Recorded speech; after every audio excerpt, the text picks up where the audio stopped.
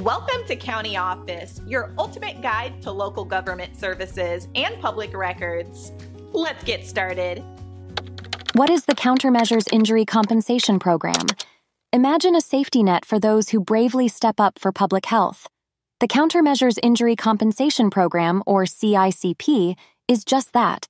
It supports individuals with injuries from specific medical countermeasures.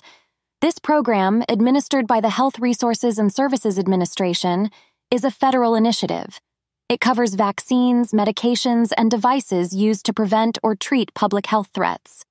The CICP steps in when you've received a covered countermeasure. It could be during a pandemic or a declared public health emergency. If an injury occurs, the CICP may provide benefits. Eligibility is key. Not all injuries qualify. The program has specific criteria that must be met. It's about ensuring fairness and accuracy for claimants. Filing a claim is a detailed process. You'll need evidence of the injury and its connection to a countermeasure. Guidance is available to help with claims. The CICP is not a lawsuit. It's a no-fault alternative to the legal system for certain public health emergencies. This means you don't sue anyone. The program assesses your claim based on set criteria. Benefits may include medical expenses and lost employment income.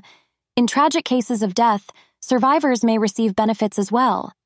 The program is a testament to the government's commitment to public health and safety.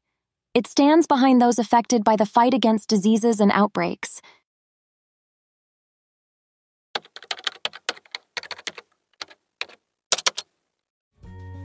To learn more, check out these links, which you can click in the description below.